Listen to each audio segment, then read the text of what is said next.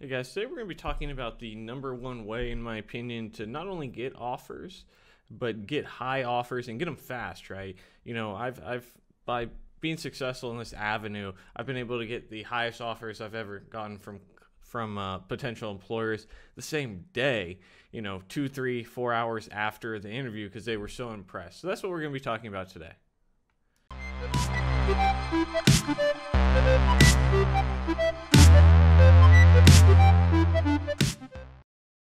I want to thank our sponsor of this video, and I actually had to refilm this because Pramp.com reached out to me and said, Dylan, we don't normally do this, but we know that your audience, your subscribers, they're trying to do better, and Pramp being a peer-to-peer mock interview platform where you can practice your coding interviews so that you make sure that you get those big offers and you get that money, which is completely free, but they normally have about 6 times that you can do it. But with our coupon code that's on the screen right now and in the description, you can get unlimited credits to practice. Not only that, there's more. But wait, there's more.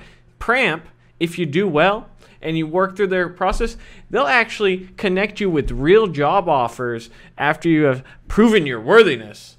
But no, they'll connect you with real jobs. So not only can you get unlimited mock interviews and an unlimited practice to get those offers and to prepare, right? Because it's all about preparing and being prepared.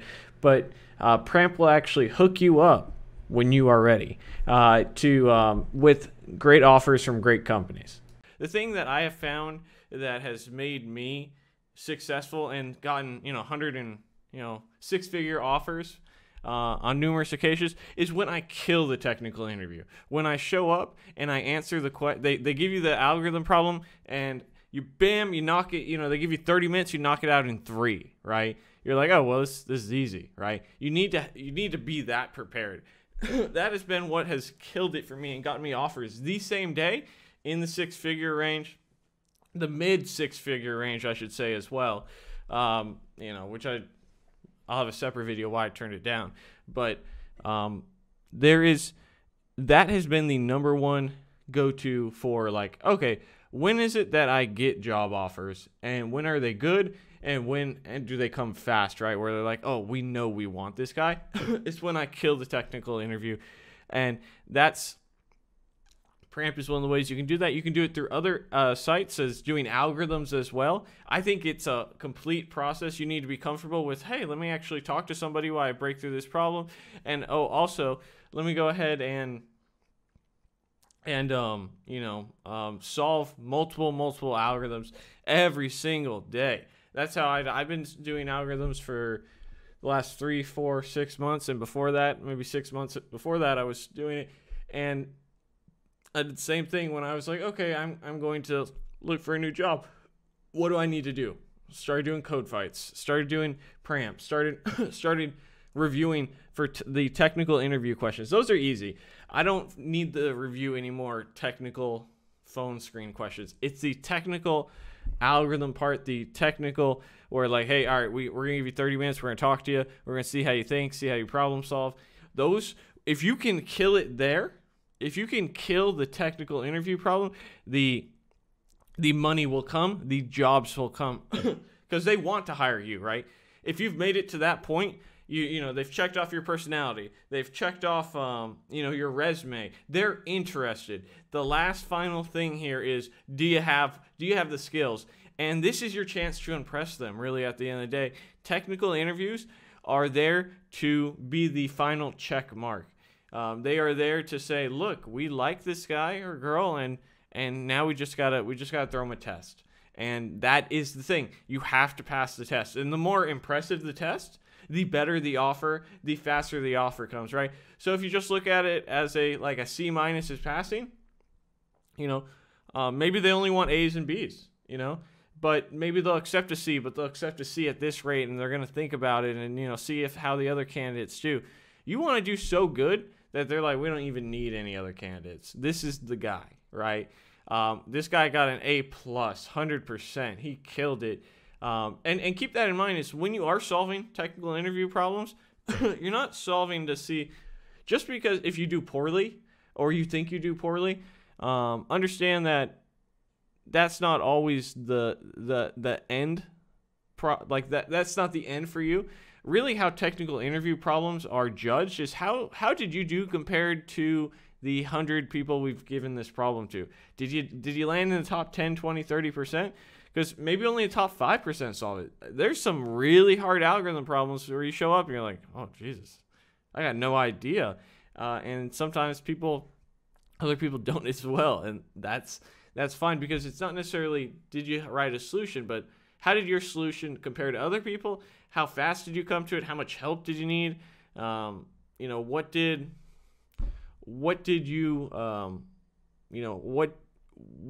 what did you do right? What did you do wrong? But mainly, it's comparing all the aspects of it, of you compared to your peers or your competition. Really, at the end of the day, so technical interviews, succeeding in them, and that's easier said than done. Oh yeah, Dylan, just nail the technical interview. Just nail it, right? That's easy. No one said it's easy. I study for months upon months to prep for technical interviews. I do mock interviews through Pramp.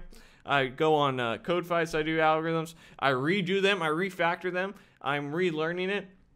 I'm building a 150 algorithm course that is, reiterating through, learning new ones, forcing myself to grow.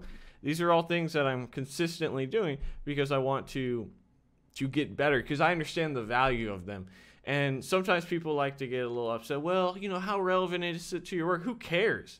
Who cares at that point? I used to be one of those people where, not every front-end dev needs to be super good at algorithms, right? But there are some roles where it does. But mainly what they're testing is your problem-solving ability. And, you can make that argument. Like, you can be the guy on the soapbox, I'm not going to study for the technical interview because it's not relevant to the job. And you can be unemployed or just get really bad offers. But if you do prep, not only will you become a better developer because you'll be able to think more logically, you'll be able to become a better problem-solver. You're going to get better offers from better companies, and you're going to be much happier with that. Your career is going to advance much quicker if you put in the time, the prep time, and it's a lot.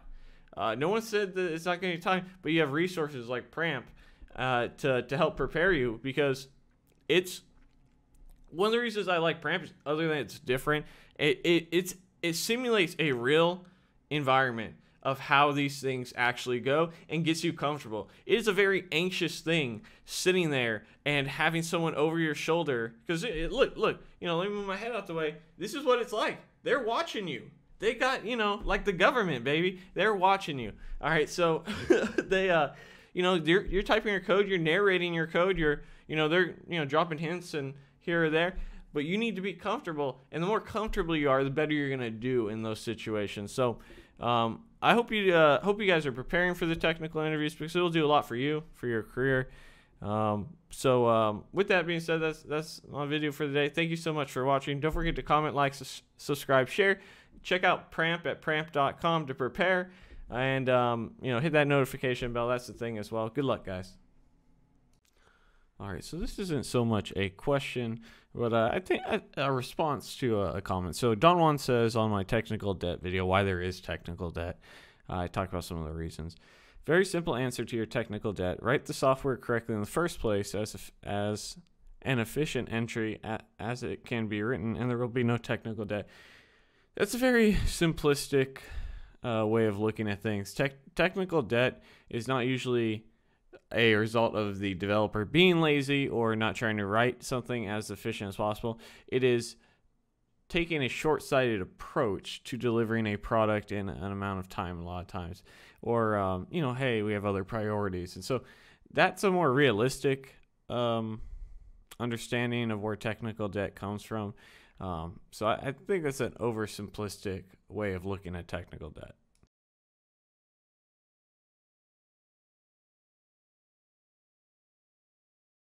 I want to take a moment to thank our sponsors, Pramp.com, one more time for supporting the channel. You don't forget to use the coupon code Pramp.com/promo/coding-tutorials-360 to get unlimited credits to do your mock interviews.